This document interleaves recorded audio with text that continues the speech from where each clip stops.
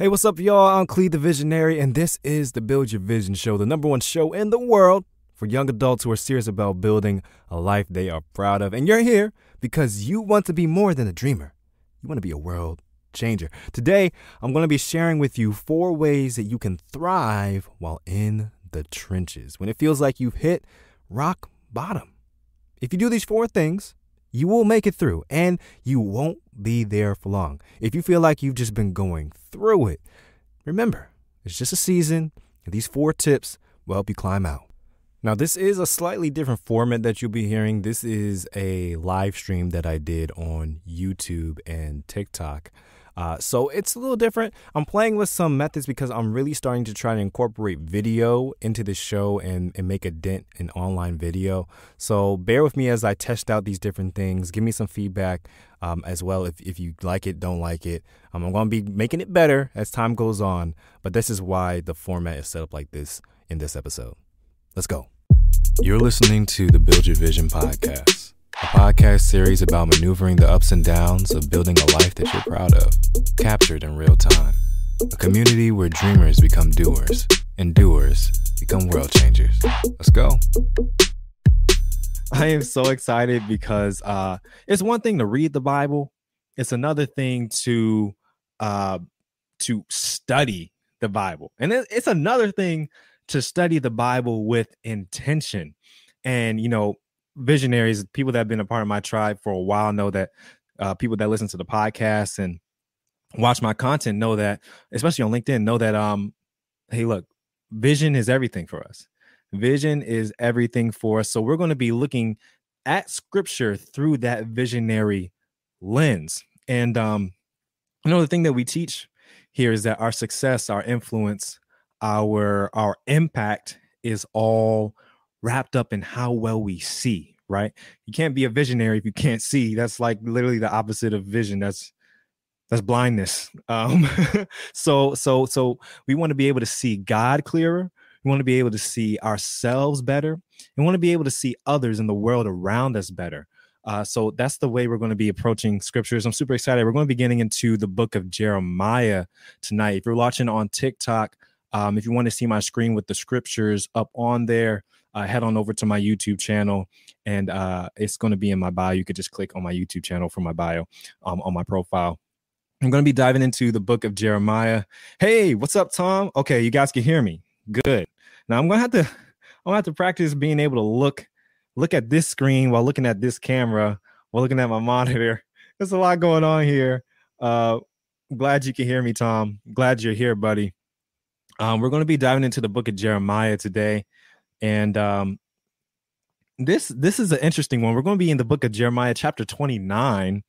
And some of you Bible thumpers might be familiar with where I'm going with this text already, because you have a verse that you like from Jeremiah 29 already. It's a popular verse in Christendom. You hear it a lot. It's Jeremiah 29:11 to be specific. We're not going to get there yet. We're getting there. We're going to get there, but we're not going to start there. I just want to, first of all, look, if you're watching, whether you're on TikTok, whether you're on YouTube, whether you're on Facebook, if you have been in the trenches before, just put me in the chat. Just put me in the chat. That can mean whatever it means to you. That's what we're going to be talking about, how to thrive in the trenches tonight. Hey, look, if you that could be, hey, you're at a job that you just can't stand. You in the trenches. That can mean that your relationships right now are just in shambles. You're in the trenches. That can mean that you feel like a failure because you're not where you want to be career-wise or professionally yet, or in life yet, and you feel like all that money that you spent on school went to a waste. You're in the trenches. That could be emotionally in the trenches, dealing with anxiety, dealing with depression, dealing with other mental health concerns. You are like emotionally in the trenches. You could be financially, Lord. You could be financially in the trenches when you pull up to Taco Bell and you get nervous. You really in the trenches. You know, I've been there. It's tough. It's tough. You could be financially in the trenches. There's a whole bunch of things that could be in the trenches. We're going to be talking about the Israelites today, who are familiar with the trenches. They were there a lot. They had their high moments, but they also had a lot of trenches moments. To give you some context, we're going to be jumping in from chapter 29, but I want to back up to chapter 28 first and give you guys some context of where we are in the biblical narrative right now. So, you know, the Israelites, God's chosen people. He set them apart to be his chosen nation, to be example to all other nations, and he took them from Egypt. He led them through the wilderness to the promised land. Now we've gone through all that. Moses has died, Joshua has died. They are in the promised land now, and they acting the fool. Now they've been acting the fool, you know, pretty much the most of the time, but they're really acting crazy. They're doing literally the opposite of what they were there to do. God put them there. They're in the land of Canaan. So that means they're not the only ones there. Of course, you have the Canaanites that live there. You got the Hivites, the Jebusites, all the other ites, Staglitites, whatever other ites are there. And instead of them setting the example and having those other cultures conform to them, Sterling, what's up, my guy? What's up, bro? Glad you could join. Instead of them having other people conform to them, they conform to all the other nations. So they start doing what they're doing. They start partying how they party, and they start worshiping idols how they worship idols instead of their God, or really even more trifling, in addition to their God. So they would literally make sacrifices at the temple on the Sabbath or whatever it was, and then afterward go worship another idol. Now that's a whole nother, like, just dismiss God completely. Don't do both. That's that wishy-washy stuff. We don't like that. We don't like that. So this is where the Israelites are right now. And basically God's like, yo, I've had enough. They need to learn a lesson. I'm going to send them into exile. And this is where the Babylonian Empire, which we hear a lot about today, even in the secular world, we hear about the Babylonian Empire quite often, who was a very, very, very strong empire, along with the Greek and Roman Empire, things like that, that made their mark on history. They captured the Israelites. They captured the Israelites, and I'm going somewhere with this. Stick with me, y'all. This context is important for how we're going to address this scripture. They get taken into captivity, and there's a guy that Jeremiah talks to in chapter 28. His name is Hananiah. Hananiah is a prophet. So is Jeremiah. Jeremiah is a prophet too. But there's a distinct difference between Jeremiah and Hananiah. And that difference is Hananiah is a false prophet. And basically what Hananiah is saying is essentially Hananiah was the modern day prosperity gospel preacher. He was saying, hey, look, y'all, I know things are looking bad right now, but your time is coming. This is only going to happen for 2 years. 2 years, we're going to be back in the promised land. Your day is coming. We're going to be delivered. Just keep living on the promises of God. He told me that we are going to get out of here in 2 years max. And my headphones. 2 years max. Jeremiah pulls up and is like, bro, what God you talking to? Because that's not what God really just said. I don't know what you talking about. So basically, I'll pull it up on the screen right here.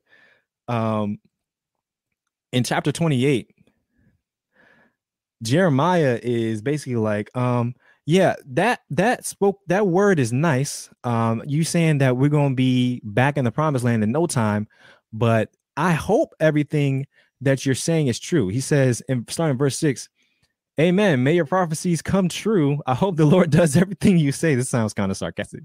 I hope he does bring back from Babylon the treasures of this temple and all the captives. But listen now to the solemn words I speak to you in the presence of all these people. The ancient prophets who preceded you and me spoke against many nations, always warning war, disasters, and disease. So a prophet who predicts peace must show he is right. Only when his predictions come true can we know that he is really from the Lord. All right, so we got some context of what's happening. We're going to hop on over to chapter 29, right? And we're going to start with verse chapter 4 because we just heard what the false prophecy was. Now we're about to hear what the true prophecy was from Jeremiah. This is what it says. This is what the Lord of heaven's armies, the God of Israel, says to all the captives he has exiled to Babylon from Jerusalem. Build homes and plan to stay.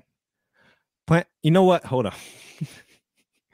Build homes and plan to stay. So that if you building a house, I don't think, I mean, maybe you put in the chat if you do buy a home for short-term purposes, but if I'm going to stay somewhere for only 2 years, I am not building anything. I am renting whatever it is because I know I'm about to be out of there. So clearly God is saying, yeah, this not about to be quick. Build homes and plan to stay, plant gardens and eat the food they produce. So you planting gardens too. So that means you got to have food. You're going to have sustenance. You got to provide for yourself, marry and have children, then find spouses for them so that you may have many grandchildren. Okay, Lord. So this means you going into multiple generations now. This is what I'm hearing. So that we know this ain't going to be no 2 years. Multiply, do not dwindle away, and work for the peace and prosperity of the city where I sent you into exile. Pray to the Lord for it, for its welfare will determine your welfare. I'm going to stop right there because I don't want to put too much dip on your chip as we are getting started. Where's my mouse? Where my mouse at, y'all? I don't want to put too much dip on your chip as we get started. This is what the Lord of Heaven's army says. So build your homes. Now, I want to talk about being in the trenches. And I want to go through 5 specific things that every person needs to do while you're in the trenches. Now, we already went through what those trenches might be. It might be financial trenches. It might be relational trenches. It might be marital trenches. It might be professional trenches. Whatever your trenches are, and you feel like you've hit rock bottom, this is 5 things from this passage that you can do in order to thrive even in the trenches. So the first thing, right?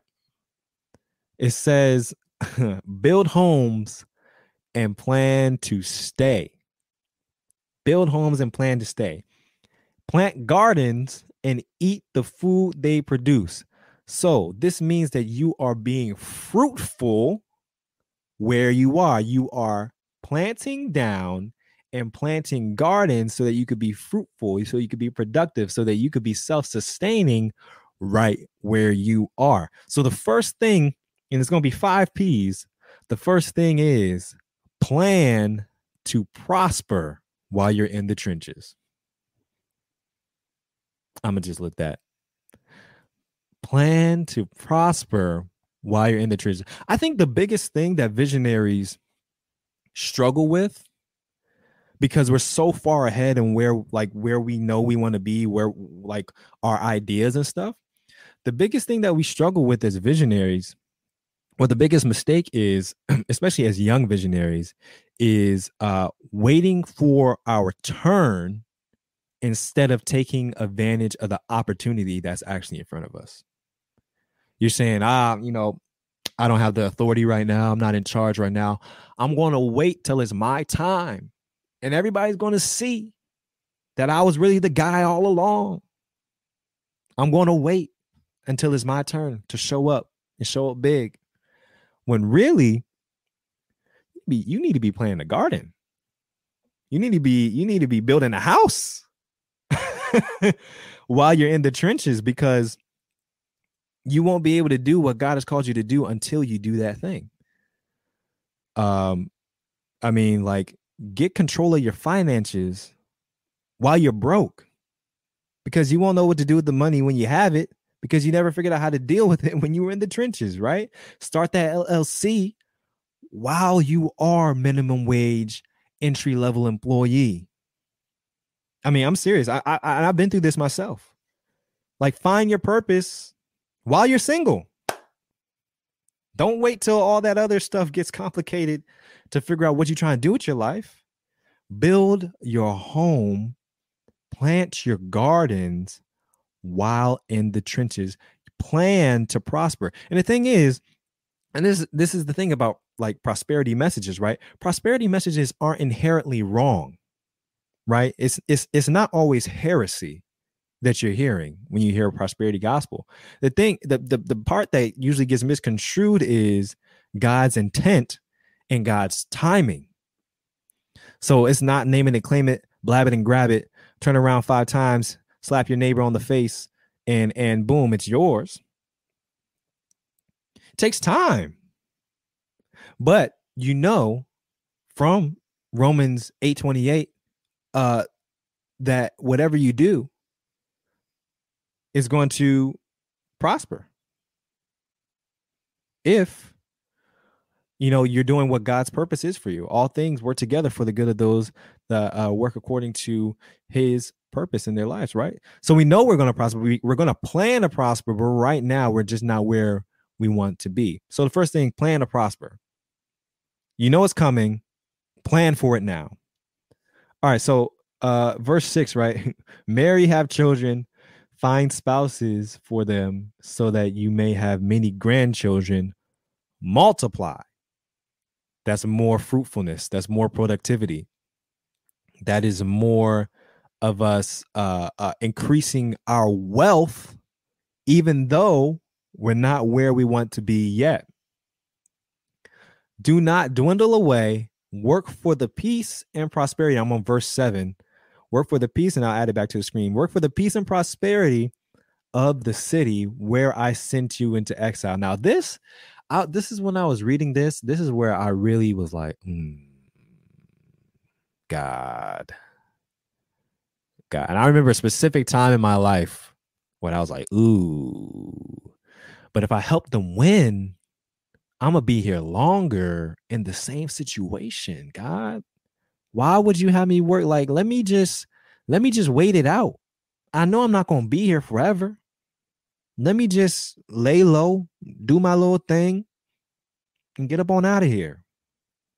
No, that's not what God is teaching us. That's not how you thrive in the trenches. Or that's not even how you get out the trenches. You'll be there for a long time if you just wait. If you just wait for your moment, your turn, if you just complain and criticize.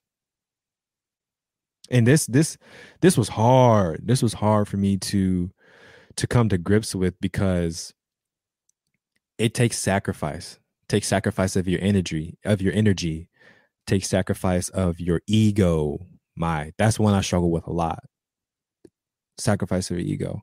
But it says, work for the peace and prosperity of the city where I sent you into exile. So wherever you're at, make sure they win. Because when they win, you ultimately win too. Even though it might not feel like it right now, you win too. That's why it says, pray to the Lord for it, for its welfare will determine your welfare. God could have left that out of the prophecy if it wasn't important. But obviously it was. Excuse me. Obviously it was. For its welfare will determine your welfare. Hindsight is 2020.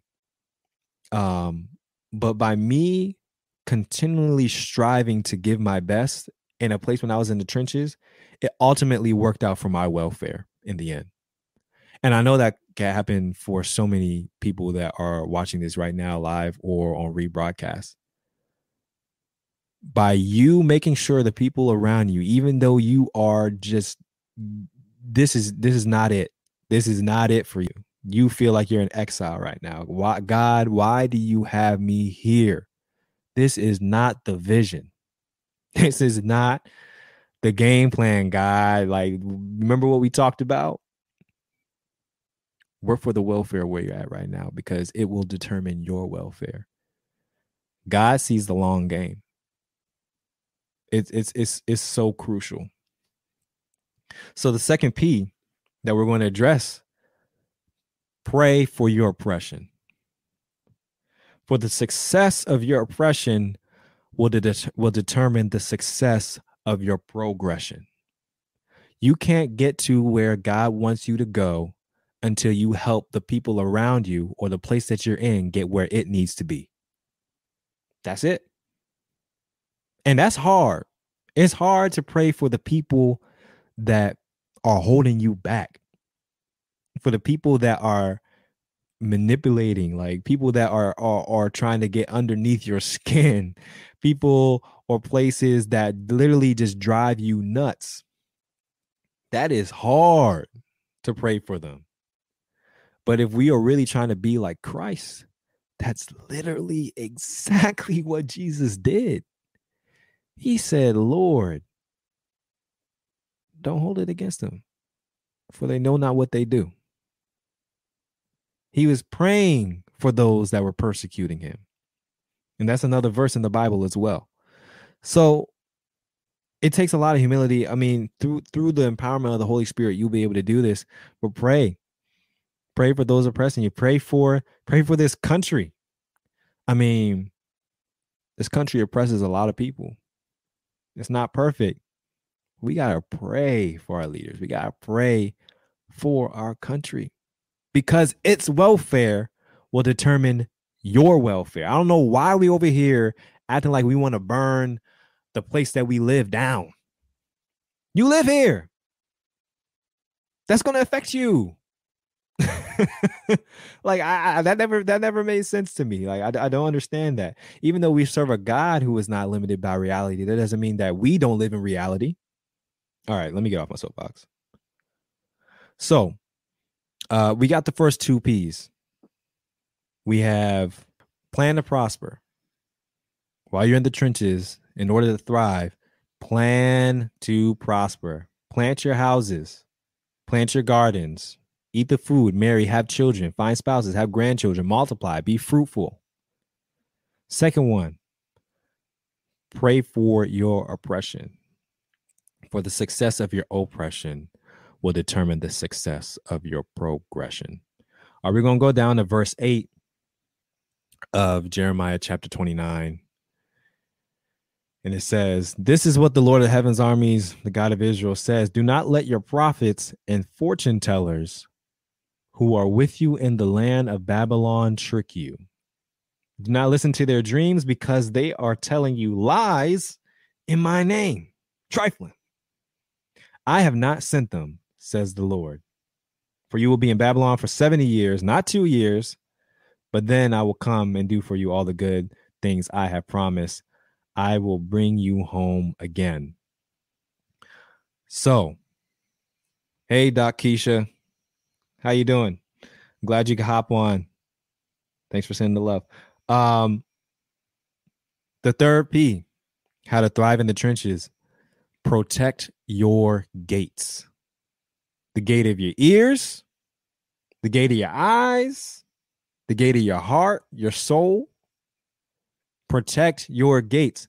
God is saying here, look, don't let these fools who are saying things that are supposed to be in my name, that aren't in my name, affect how you go about this whole thing.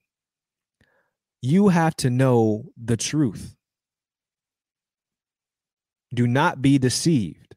And there are a lot of people, I'm not going to say they're saying that they're a prophet. They might. They definitely, I see it all the time on YouTube. Say they're a prophet, or this could be people who are just in your ear telling you stuff that's just not true. It legit is just not true. But if you listen to it long enough, you might be, hey, you know what? You might have a point. You might have, no, they don't. They do not have a point. Actually, the point is that it's false. You have to protect your gates. This doesn't just mean real people. This means the media too. What are you watching? Who are you filling your mind space with? Who are you listening to on TikTok? Who are you watching on Instagram, on YouTube? What are you watching on Netflix that is feeding your heart, your mind, your soul, your emotions, your ambitions? Because some people will literally feed you information that will make you dig your trench even deeper. It's messed up. But the thing usually about it is it sounds so good. Your deliverance is on the way. Sounds so good. You know, the check is going to be in your mailbox through by faith by the end of the week. Sounds so good. It's encouraging. But even though we serve a God that does encourage us, he's also a God of perfect timing. And perfect timing usually isn't our timing because we are just naturally impatient. Our understanding of time is so finite toward the grand scheme of eternity and omniscience that we want things really fast. We want them really soon. And I'm talking to myself. You got to protect your gates because you will get led astray. And that's exactly what happened to a lot of these Israelites in chapter 29, verse 8 and 9 specifically. God is saying, do not listen to them. They will trick you. It literally says they will trick you. Do not listen to the dreams. They are saying lies in my name. God told me to tell you. No, did he? Did he? Did he really? So you might be asking though, because this is what I thought when I was doing this study myself. How do you know what to listen to? That can be really hard. That can be really, really hard. How do you know who to listen to? Because this is stuff that's gray. Lots of times it's not black or white. It's not like, hey, you know what you should do? You should murder that guy. That's easy. It's like, oh no, that's bad. No. I don't need to do that. But it's that gray. It's the gray stuff when it may be good, but it's not the best for you. It might feel right, but it's not the right thing. So how do you know who to listen to? How do you know what to listen to? I think the first thing we could go back actually to chapter 28. And it tells us, actually, it tells us pretty clearly. It says in chapter 6, listen to the solemn words I speak to you in the presence of all these people. The ancient prophets who preceded you and spoke against many nations, always warning of war, disaster, and disease. So a prophet who predicts peace, must show he is right. Only when his predictions come true can we know that he is really from the Lord. The first way we can know whether it is who to listen to is what's their history?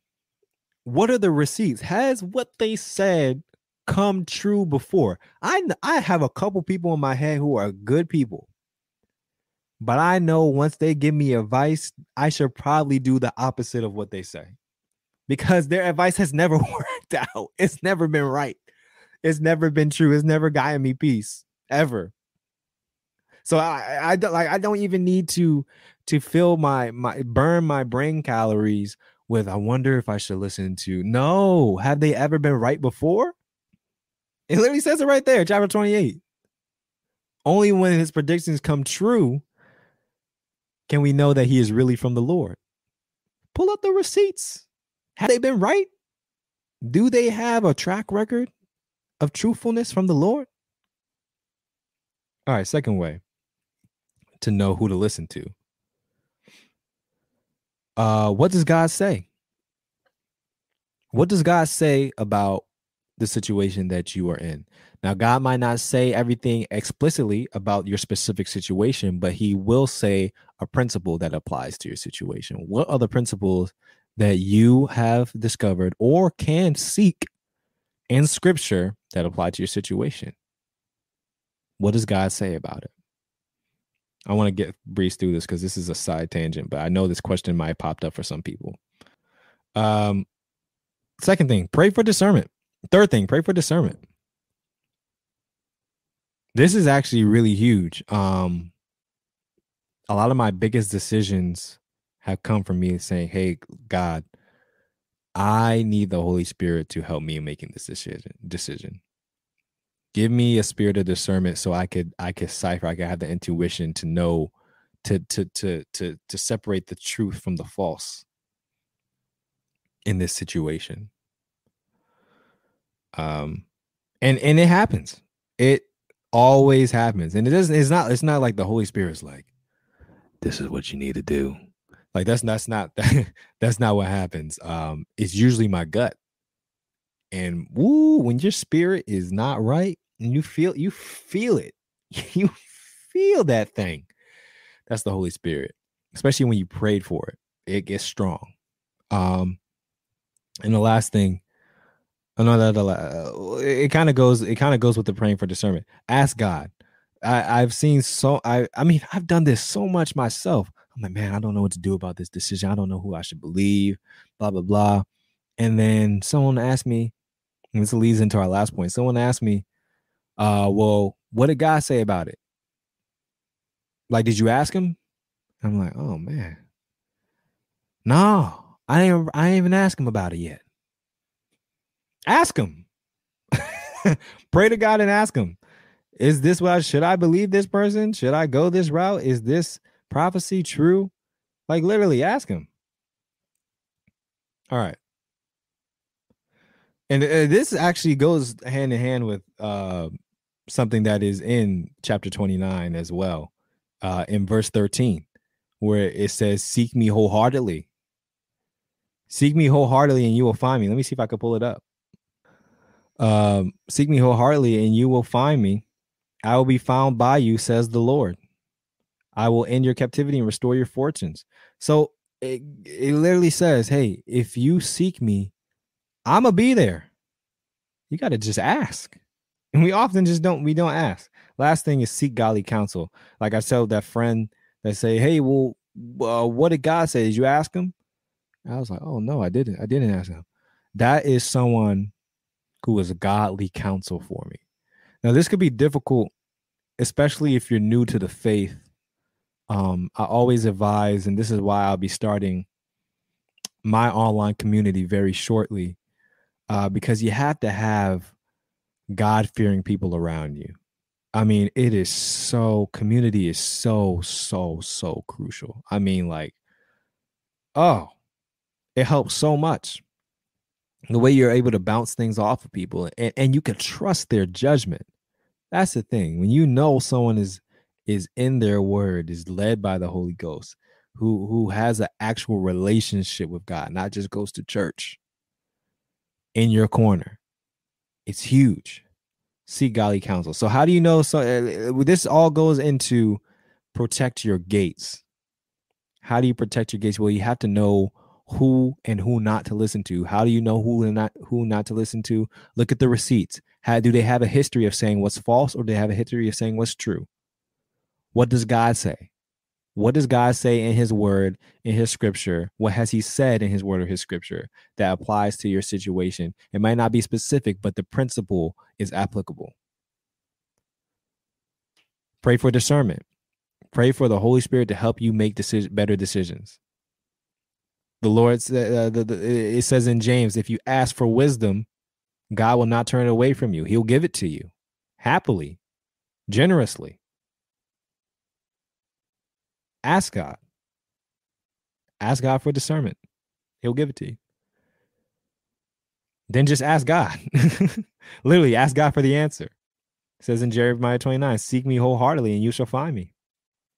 And then lastly, seek godly counsel. Surround yourselves with God-fearing people who can speak truth into your life. All right, guys, I've been rambling on. I want to wrap this up. The fourth P, how to thrive in the trenches, proclaim God's promises. Now we're going to get to the very, very popular verse in Jeremiah chapter 29, where it says, for I know the plans I have for you, says the Lord. There are plans for good and not for disaster. Some versions say plans to prosper you, not to harm you, to give you a future and a hope. We like to just say this verse, and it's a good one. It makes us feel great inside. Oh man, God has plans to prosper me, not to harm me. Future and a hope. Thank you, God. But now we understand the context that's surrounding this scripture. It's because of all the stuff that led up before it. You got to plan to prosper. You got to pray for your oppressors. You have to protect your gates. Then you could claim the promises of God And we know this is why we have hope as followers of Christ, because we know that all things work together for those who are called according to his purpose. If you are seeking to fulfill God's purpose for your life, you are going to prosper. Bottom line, like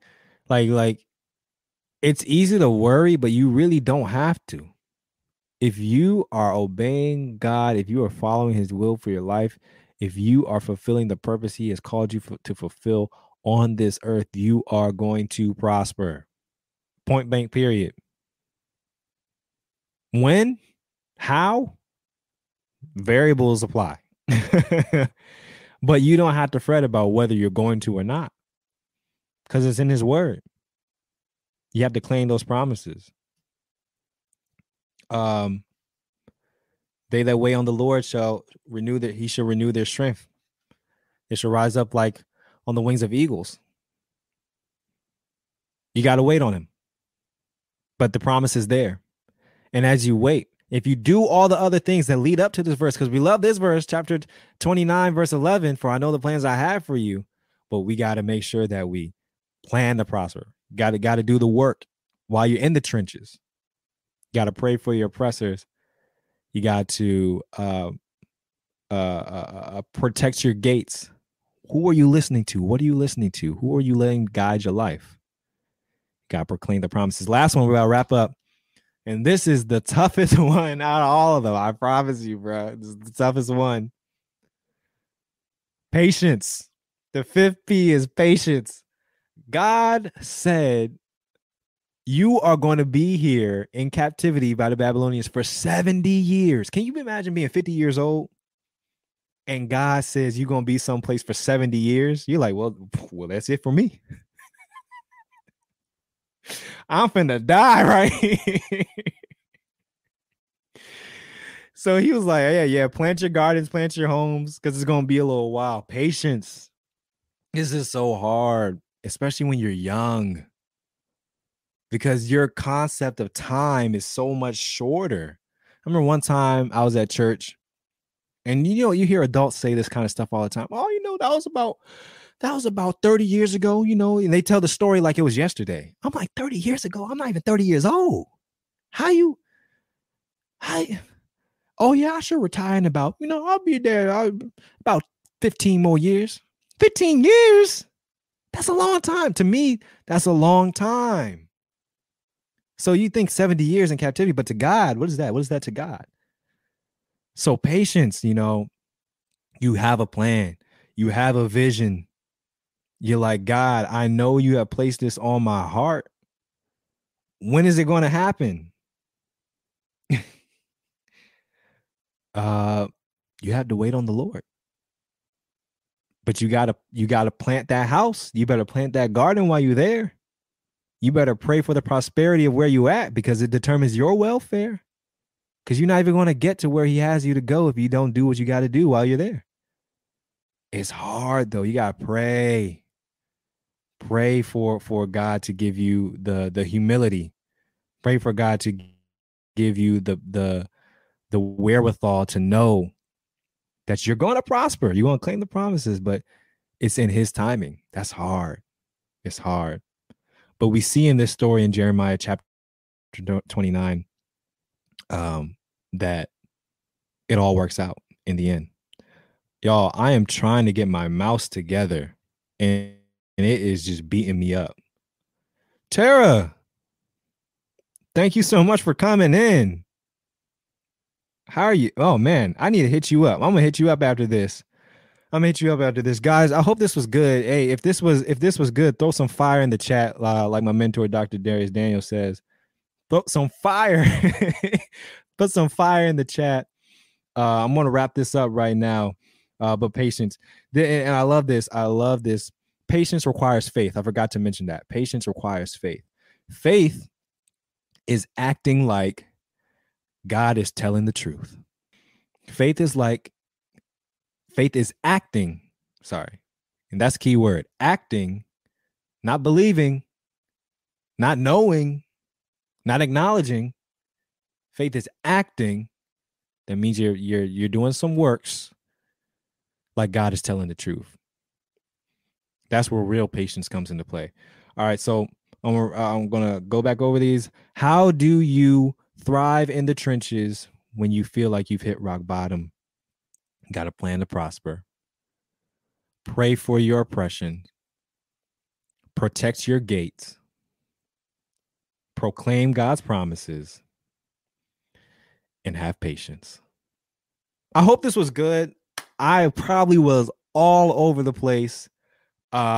This is my first live. Hope you enjoyed that episode. Slightly different format and structure, but I think it had a lot of value to add anyway.